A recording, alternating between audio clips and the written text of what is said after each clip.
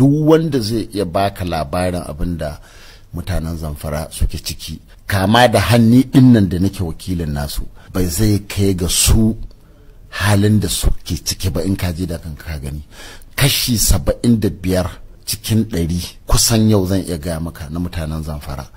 mazaje ba sa kwana a cikin ɗakunansu duk lokacin da aka ce maka magariba ta yi an gama magariba an gama sallar isha'i abinda kawai namiji zai yi shine ya je ya ɗauki ɗan balattin shi ko gariyan shi ko danko ko wani abu ya fita wasu su haye itace wasu su shiga wasu gine-gine suna gadin garuruwansu.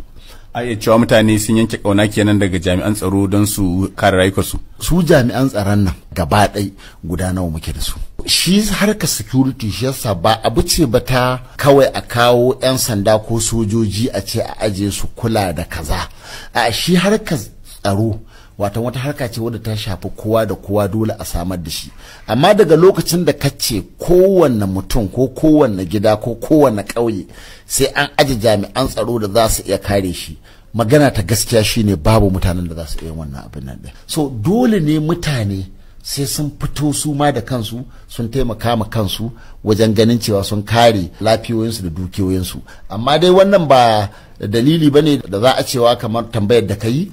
babu shakka jami'an tsaro sun kasa tsare mutane da lafiyarsu da dukiyansu ya Allah saboda rashin yawansu ko rashin isassu. Ka sha gabatar da kuduri a gaban majalisa game da halin da ake ciki na tsaro a jihar Zamfara. Takamamme a wannan karan me kake so a yi ga al'ummar Zamfara? Magana ta gaskiya shine jihar Zamfara tana cikin wani mummunan hali na kama daga mata waɗanda aka kashe mazaizansu suna nan zube ba adadi daga 2011 da wannan matsala ta fara a Zamfara zuwa yau to akwai kimanin watakila an kashe wajen mutum 10,000 ko 11 ko hi na idan ka ɗauki mutanen nan kowannen su maybe yana da mata biyu kana maganan mata wajen sama da 20,000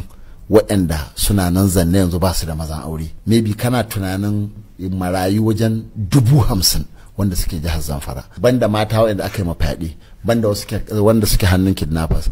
To yanzu abin ya kai ya ɓaci da sun cika sun batse yanzu an cika makarantu da sauransu babu wani abu. Ya kamata gwamnatin tarayya ta kafa wani kwamiti wanda akwai makamancin irin shi a arewa maso gabacin ƙasar nan wanda suke kulawa da wasu matsaloli waɗanda sun ka shafi irin waɗannan. Sannan na ce ya kamata a cikin kasafin kuɗi na wannan shekara a ware biliyan 10 wanda za a fara baiwa wannan hukuma domin su kula da waɗannan marayu da mata wanda aka kashe musu maza da mata waɗanda aka yi mafyaɗe da yara ƙanƙanana waɗanda suna nan yanzu suna fama da cututtuka iri daban-daban sanadiyar rashin wurin kwana rashin abincin ci da sauransu domin muddin ba a yi haka ba to wannan matsala ce ta Zamfara wadda tana iya haɗe dukkan arewa maso yammacin Najeriya gabaki ɗaya.